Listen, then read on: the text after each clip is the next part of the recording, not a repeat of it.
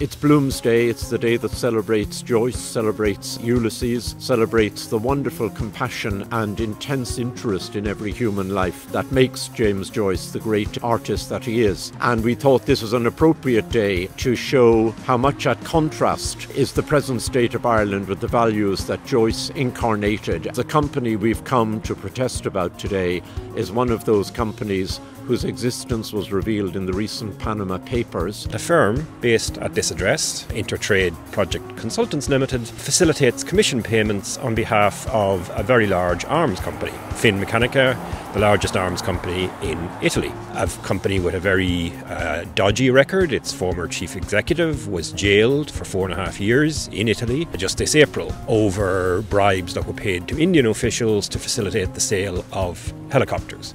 Those types of payments are often hidden through shell companies based in offshore locations, and one such company is based at this address. It is a rather obscure company. It has no registered employees. It's ultimately registered as being owned in the island of Mayo, which is a tax haven in the South Pacific. It has almost no cash or assets of its own. It simply exists to funnel money around the world on behalf of this very large arms company. We're not making a specific allegation of corruption against this particular company, but these kinds of payments are very much associated with bribery in the international arms trade. I think this project is really important because it draws light to something that can be quite easily hidden.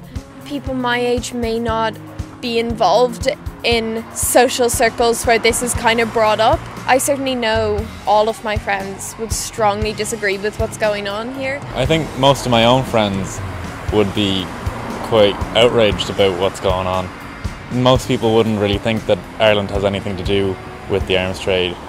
And really it's reflecting a trend in Irish political and economic policy, which is seeing us becoming ever more involved in the international arms trade. And that goes from Shannon Airport to companies involved in the arms trade to components being made for the arms trade. So we're being sucked into this sordid industry at a greater level with each passing day. And Afri for many years have been trying to raise awareness about this. This is not a good direction for us to go.